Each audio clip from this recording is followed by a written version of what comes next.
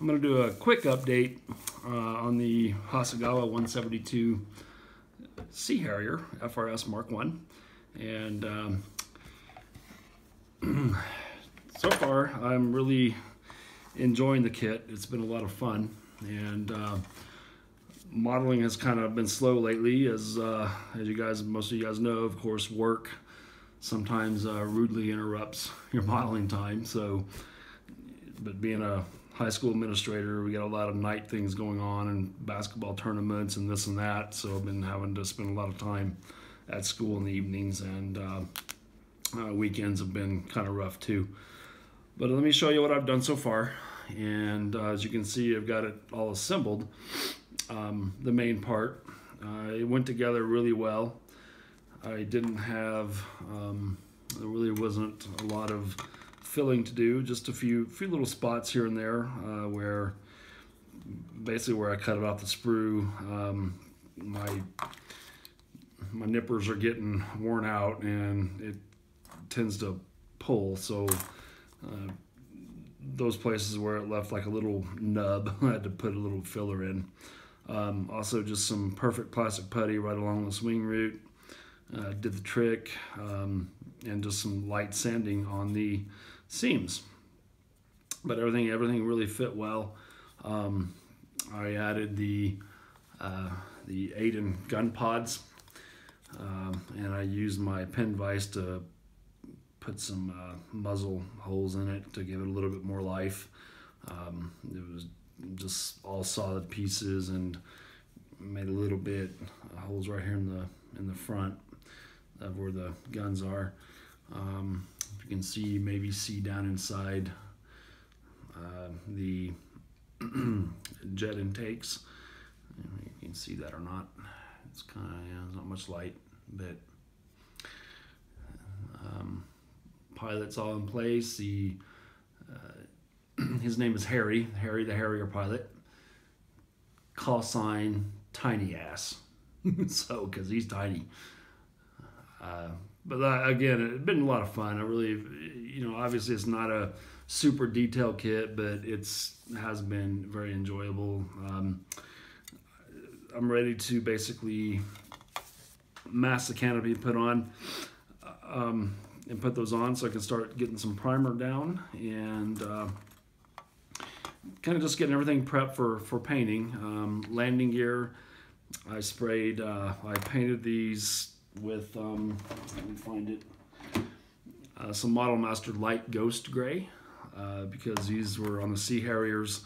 These had a little blue tint to them, and I do need to do some detail painting on these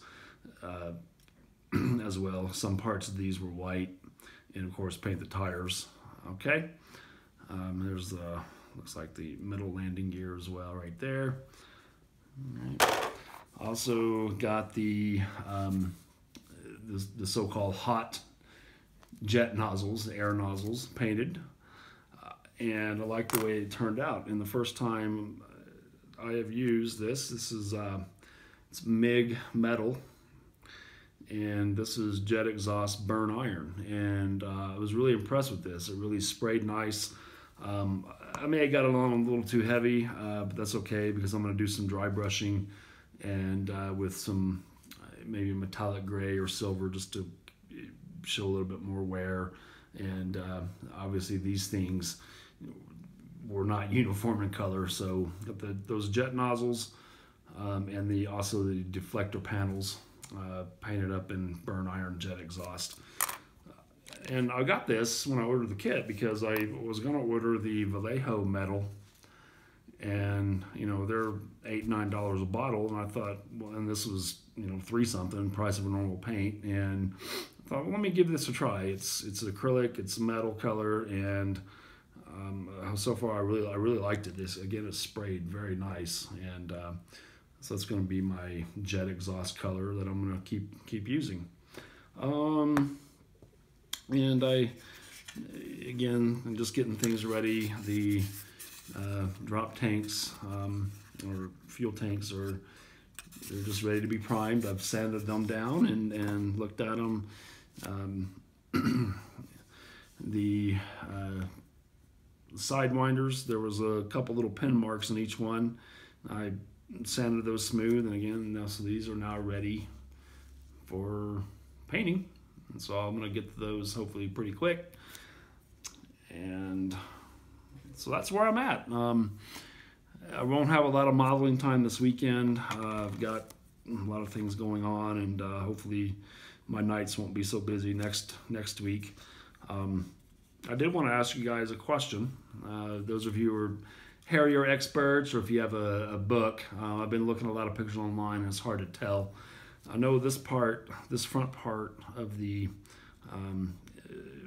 panel is black, of course, for anti-glare, but I wasn't sure about back here behind the cockpit. I went ahead and painted over it black, and I don't know if it's the color of the regular fuselage, or if it's black, or if it doesn't matter, if it matters. I don't know. But what I was going to do is put the canopies, once I mask them, put them on in place and glue them in place, and then I can just paint it. But if this is if the instructions aren't clear on what color this part is, so basically, if this is the fuselage color, then I will just put the front windscreen on, and then mask all this area off real good, and then just paint this part with the rest of the aircraft. I also had a question too, because every time I look on pictures, it's either shadowed or it's hard to tell when I look online. I don't have a booklet on the Sea Harrier. This part right in here on this side, is this the fuselage color on the inside of the intake area, or is this white right here?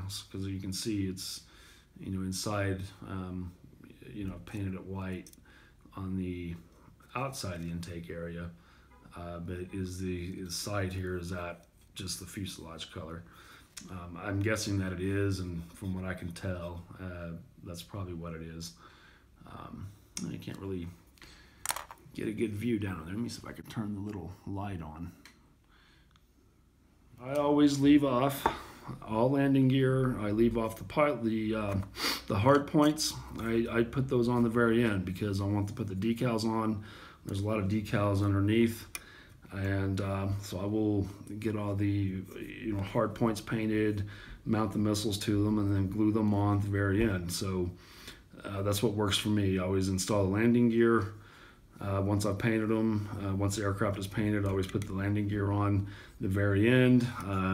Refueling probe, there's a pitot tube coming out of here, so I save all that stuff for the very last. I paint it off the model, and put those on the very end because I'm just prone to breaking things, and plus I do the landing gear. I paint those separate because they are different colors. So, but otherwise, I'm going to start